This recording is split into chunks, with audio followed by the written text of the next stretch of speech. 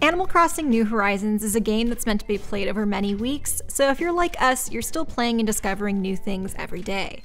That means we have a couple more tips to make you the best resident representative around.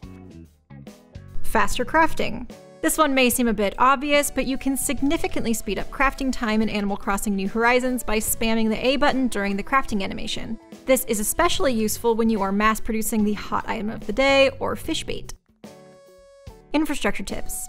Chances are, by the time you've unlocked the Resident Services building, you'll want to move a few buildings and build a couple bridges and slopes. The catch is that you can only relocate one building per day, and you can only have one public works project open at a time. This makes development feel a tad slow, especially if you plan on redesigning your entire island.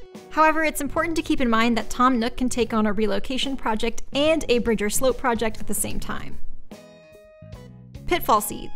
Apart from earning you some Nook miles, pitfall seeds don't serve much of a material purpose in Animal Crossing New Horizons, but I'd be lying if I said they weren't fun. The best way to get pitfall seeds is through a DIY recipe.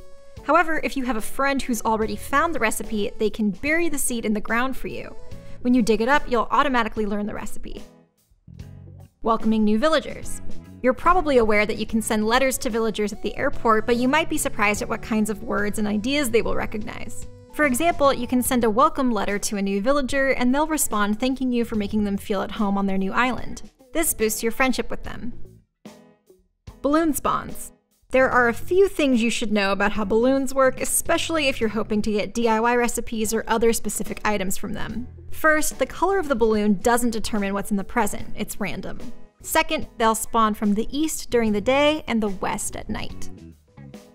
Catching pests.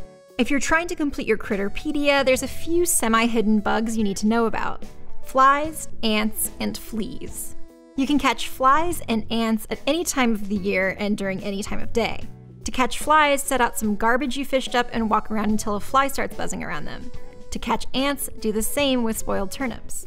Fleas will appear on poor, unsuspecting villagers from April to November in the Northern Hemisphere and from October to May in the Southern Hemisphere.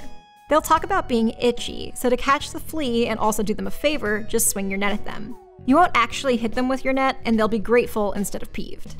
Okay? That's all the time I've got. I gotta get back to playing Animal Crossing New Horizons on my Nintendo Switch. If there are any more tips you found, please let us know in the comments below, and be sure to check out our other Animal Crossing guides like 11 Things You Should Do Every Day and How to Become a Millionaire. Thanks for watching!